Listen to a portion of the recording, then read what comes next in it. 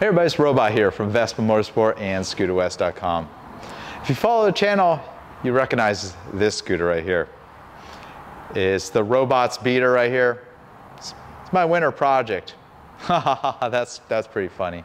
Last video I did about this scooter was about 6 months ago. You know what happened? I got a new scooter and I put the red-headed stepchild in the back corner, not even in the garage. I just actually leave it outside. And ironically, I use it more than my new scooter because it's outside, ready to go. It's the trusted steed. It just starts every time. It's perfectly reliable, but who cares how it looks? So still sitting there. That's my next goal, is to do some videos on cosmetic improvements, but life gets in the way along with a new scooter, my 2023 GTS. Well, right around the corner, I don't know if this video is going to publish before or after the scooter cannonball, but I'm going to follow the scooter cannonball for the first day from San Clemente to Lake Havasu. It's going to be some miserable riding in the heat, but it's also going to be some pretty fun riding through Ortega Highway and Joshua Tree National Park, even though it's going to be a little toasty out there, probably by the late morning time you'd make it out there on Sunday morning. And well, I'm gonna go out there, Lake Havasu, then come back on Monday.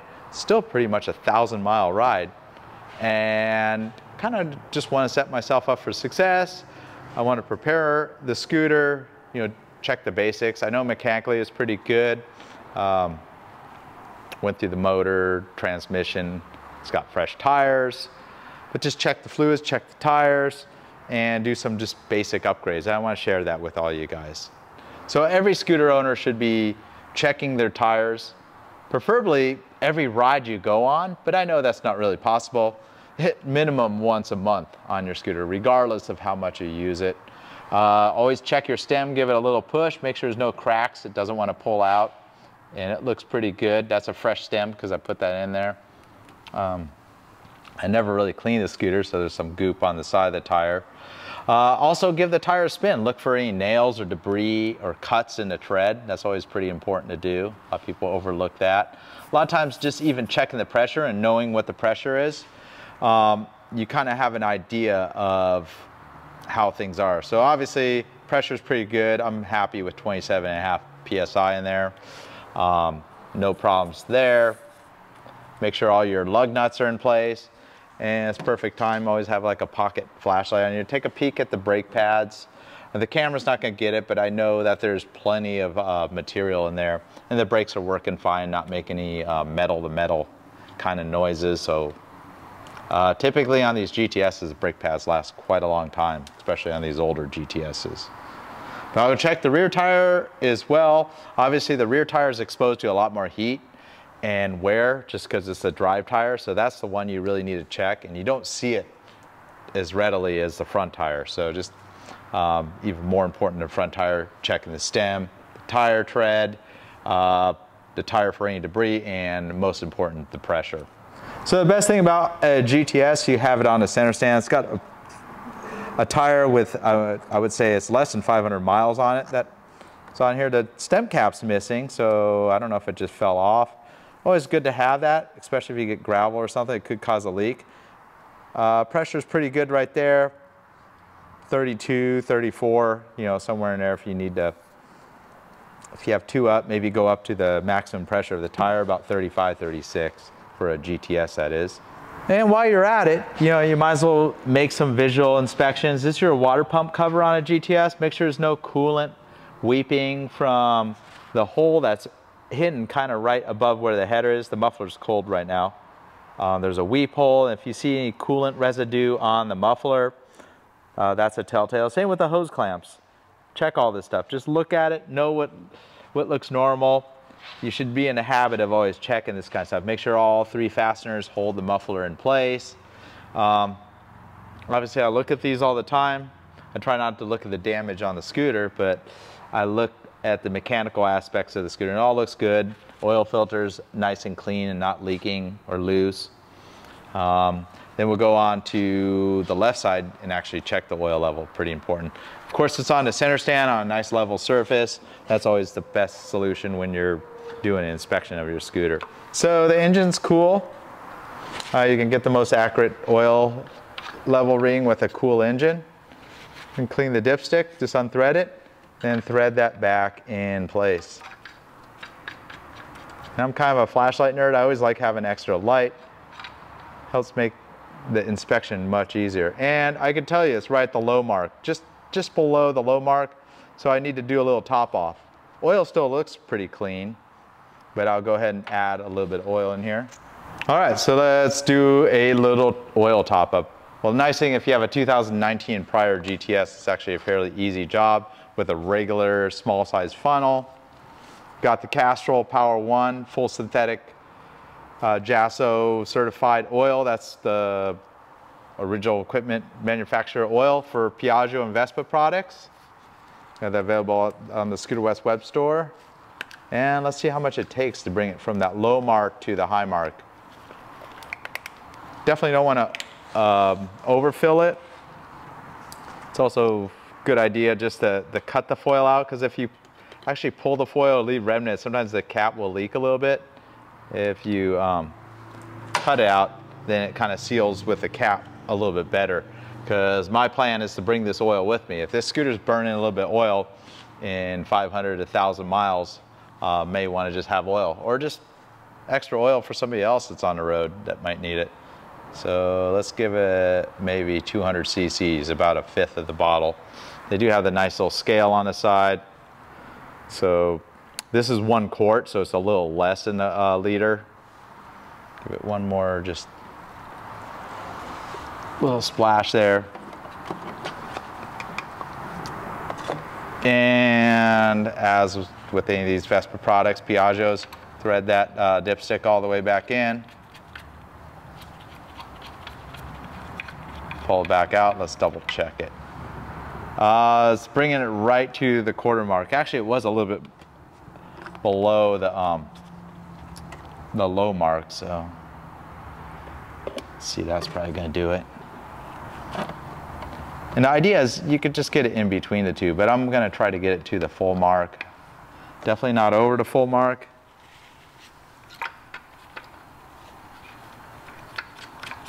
And I feel for you, if you have a 2020 and later model, they're not exactly easy to fill or top off. Look at that, perfect. It's right to the full mark. So we're set for the oil. I used a little less than 250 cc's, so just about 3/4 of this bottle. You can see it on the scale. The way I'd bring a bottle of oil with me on a scooter, I'd probably put that in a Ziploc plastic bag. The funnel, I usually like having a rag with me, so I'll shove that in there. This is like old 2-stroke riding, because you'd have the ratio right to mix your oil. And whenever you shove a rag in there, it kind of sops up whatever extra oil, and you can put that in your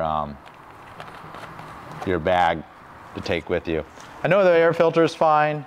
You always see a little bit of weepage around here. That's pretty normal. Sometimes you pull that off if there's any blow by. I'm not riding the scooter on the freeway that much, so not really an issue, but it's not really a problem usually if they leak a little bit of oil. That's no concern. I mean, if the scooter goes on site, it might put quite a bit of oil into the air box. This is a little air scoop for the belt cover. Give the tire a spin, listen to the bearings. I mean, you just hear a little bit of noise. That's very normal noise, but not excessive noise from any of the bearings in both the gear case or this the bearings inside the clutch when the clutch is disengaged. All right, so you want to check the coolant level on a GTS Vespa, the GT200, even the newest model, it's all in the same location. So remove the single screw that holds that little cover. Obviously, engine's nice and cold. Let's see if we can get this cap off by hand. Yeah, I didn't tighten it all that tight. You watch some of my coolant flush videos to see how to remove it if it's tight. You could use actually the fork stem tool. I flushed the coolant because I had the motor out at one point. Doesn't look like it's really used anything. And the one way you could kind of easily check it also, just for visual reference, put a flashlight in there, and I have the ethyl glycol replacement coolant in there. Sometimes I have the pink organic coolant originally, and that's a little harder to see. It kind of fades in color, but I can see it's just below the high mark. That's perfect, so no problems there. It's not alarming to find the coolant a little bit low, even though you don't see any leaks where it's dripping. The thing about these Vespa scooters, they have 2 radiators, and pretty much there's a dozen different joints for the cooling system, that are hoses with hose clamps. So you get a small amount of weepage from those hose clamps under the floorboard, all in this area. You got just several clamps, you got junctions all over the place, you got the coolant tank, and they just lose a little bit of coolant through those, especially in hot climates. All right, so one other little check. I want to see the health of the battery. I know this has a fairly new battery, so kind of like the drive belt. If you're doing a long trip, sometimes it's just best to start with a battery. Say you have a 3-year-old battery. The battery might go 5 years. It may be just a good idea to change it, regardless. Same with the drive belt. Say if you have 5,000 miles on the belt and you're going to do a cross-country trek, I would suggest just changing it.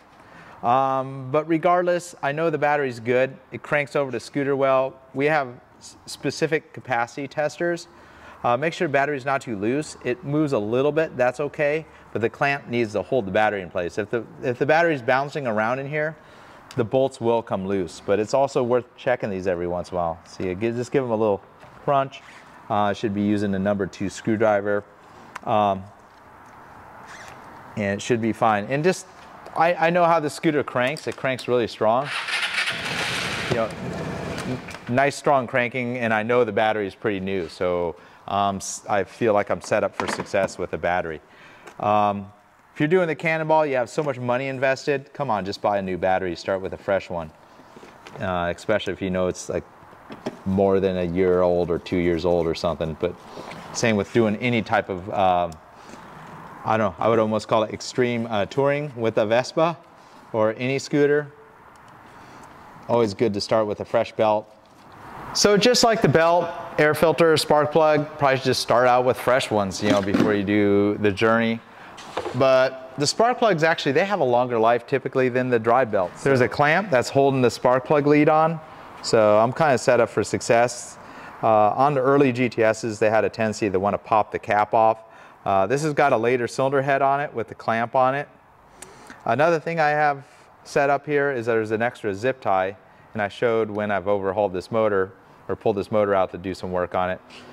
You lightly put a zip tie to hold the injector to the far left. That's pretty important because if this injector is in the middle, like it actually will move around.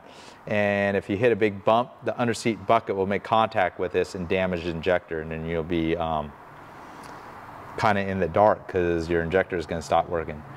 But you just want to double check everything here. I see everything's zip tied down. Everything's routed correctly. There's no wiring that's chafing. You kind of just looking at all this stuff. Obviously, if you're looking at it for the first time, you don't know what you're really looking at. Make sure the connectors, sometimes these connectors will melt on older GTSs. There's a fuse block here, another fuse block on the left side of the scooter. Both those fuse blocks are critical for the engine operation. So if you have problems with those fuses or you blow one, you know where to look for them. Along with the fuse block that's in the glove box. A lot of people don't know there's more of them there. But visually everything looks good. I don't see any coolant weeping from this thermostat housing, something that you'd find on a older GTS. New one, they've improved the thermostat quite a bit. There's actually aluminum thermostat housing that you could replace this plastic one with if you're opting to replace it out. Very common for these to start weeping coolant over the age. It all runs good. I've already done an intake manifold. So I don't think there's anything else I need to look at under the hood. So recently in AmeriVespa 2023, I had 3 people come up to me and say, hey, I don't have the key for my scooter, what should I do? Well, pretty much all these Vespas, modern Vespas, they have an immobilizer in the key, which is a great thing, kind of prevents people from driving off of the scooter. But if you're doing a cross-country trip or some long-distance touring or even putting on a trailer and going across the country, you have a spare key on you? You may want to have that spare key on you, on the scooter in a hidden spot. Well, Karen Schneider, she's an old Cannonball contendant, and she showed me this trick. Underneath the taillight is a good spot. Of course, I'm letting you know where the key is to, the spare key to my scooter is, but how many thieves are gonna think, oh, I wanna take the taillight off to steal the scooter? It's not gonna happen. But it's just a good spot to hide a key. So when you pull the taillight off on one of these older scooters, there's a little pocket right here, and a key will fit right in there, no problem. So you can put a little block of foam in here, just to kind of keep the key from bouncing around and vibrating. It's not really gonna hurt the wiring. You could use tape, you could use zip ties, there's many ways, but the taillight happens to be like a good little stash spot on these Vespa GTS scooters. And many other scooters as well, you know, there's like a lot of hollow cavity. Other options, you could zip tie, you know, the magnetic hide keys aren't really gonna work on these. You know, you hit a bump or something, it's gonna probably bounce out. But you kind of just tuck that right in there. And if this video is published before the Cannonball starts, if you see my scooter, you'll be able to steal it. But I know I'm set up for success because I know in the back of my mind there's an extra key if I happen to lose my single key that I'll be using to ride the scooter. So maybe you really want to stash something away. Maybe you could put 100 behind there as well. I don't know, could be a realistic situation. You lose your wallet, don't have a credit card at the gas pump. Well, guess what? The $100 bill is probably gonna get you back halfway across the country on a Vespa with the fuel economy it gets. You're not gonna be eating, but you don't know. Sometimes you just need money, another spot to stash money. And you're wondering about tools? Well, the tools that are included in the glove box of the scooter do have a Phillips screwdriver. Obviously, you probably got the steering lock, but there are ways around. I'm not gonna show it in the video, I'm sorry, but you could reach around and open up the glove box from the left-hand little knee pad thing. Got to reach in there and find the latch. Kind of don't want to show how to break into people's scooters, but that's pretty much how you do it. But you can find a Phillips anywhere as well. Ask somebody on the side of the road. So just to sum it up, I feel like the scooter is pretty mechanically sound, ready to go for a long ride. Whether it's the Cannonball or you're just doing an overnight camping trip with your scooter, cross country, a couple 100 miles. But there's a lot more to it than just having a machine that's prepared. You want to set yourself up for success as well. You want to have the correct kind of riding apparel, preferably like proper padded motorcycle gear that includes like riding boots and pants, you know, an upper jacket. You know, obviously in the summertime, you want stuff that's better ventilated and lighter in color. In the wintertime, you want to have extra layers, maybe even bring extra layers with the scooter. That's the great thing about Vespa. You get extra spots to store extra gear. You know, hydration, extra food if you're gonna have some long stops. Fuel, pretty easy to travel in North America. You pretty much can make it anywhere between gas stops, even in some of the most remote areas with a Vespa GTS, as long as you're not passing gas and you know where to stop. These things pretty much go over 100 miles per tank full, even operating them at the higher speeds. But there's lots of other videos out there to kind of show how to dress and how to prepare yourself for a long ride. And I would always suggest for somebody to work themselves up to a long ride. Say you've always ridden in your own town, 20 miles max, and all of a sudden you want to do 400 miles. I would suggest working up. Do a 100-mile ride, maybe a 200-mile ride, which is like 200 miles. You can do that about half day, and then work yourself up to maybe doing a 400-mile day. You just don't want to test out your limits all of a sudden and see if you can pull that off. Especially when you're close to home, that's the best place to be kind of doing some test rides to kind of test out your gear and your abilities to do long distance riding on a scooter. But I hope those tips help you out. have fun on your scooters. It's not just for commuting around town and grocery getting. There's a lot more you can do with these things. Until next time, it's Robot here from Vespa Motorsport and ScooterWest.com. I'll see you in the next one.